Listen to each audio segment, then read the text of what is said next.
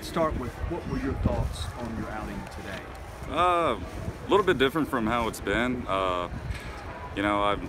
Especially last outer, I think you could say I was a little effectively wild, but they put a lot of good barrels on the ball, and especially early. And I didn't really walk many people, but I just had to kind of zone back in and make sure I attack the zone, and don't leave anything to chance, don't nibble at all, just attack, and if they hit it, they hit it. So.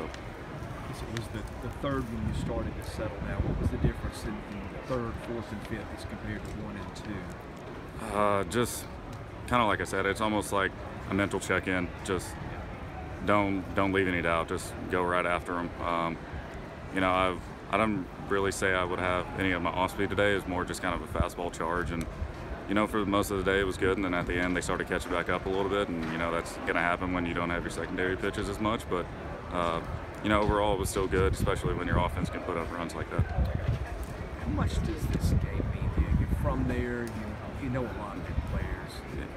Is it special for you? Yeah, I think being a college athlete and playing at Vanderbilt, and the history for baseball here and everything is always special, but I wouldn't say it's anything more meaningful. I like to tell people that it's more fun, just because you're getting to compete against your friends, and after everything settles out for a little while, kind of you see them and talk about stuff, so it's always fun. I mean, you can't get enough of it. Did it occur to you before the game, though, this might be the last time I get to do this against them? Actually, not really. I didn't really think about that much. I just kind of zoned in, I guess, like just trying to worry about my outing and executing my pitches, and just staying in my routine. It actually didn't cross my mind until you said that. Yeah.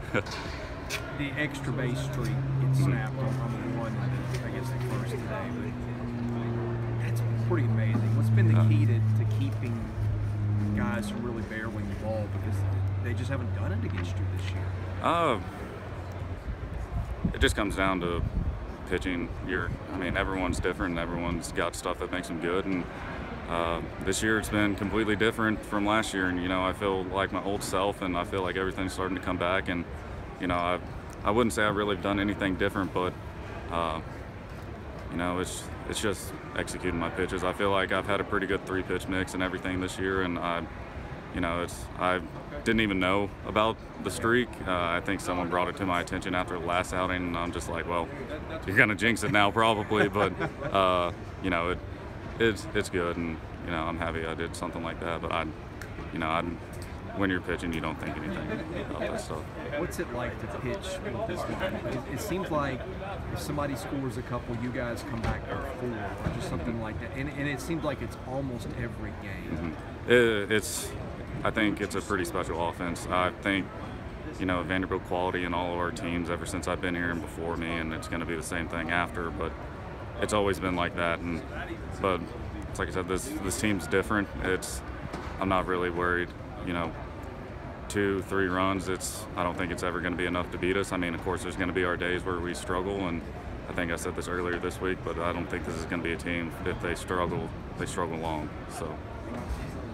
Is there been anything different since the A&M series, or that's just baseball and that's how it went? Yeah, it's baseball, and we know we let that one get away from us, but it's one of those you have to move on quick. That's a tough place to play. It's a pretty special place, and they have some really high quality fans, and it's just a beautiful ballpark and a really good team. And like I said, we let that slip, but we haven't done anything different. It's just trying to play our game. Thanks. Yeah, of course. Thank you.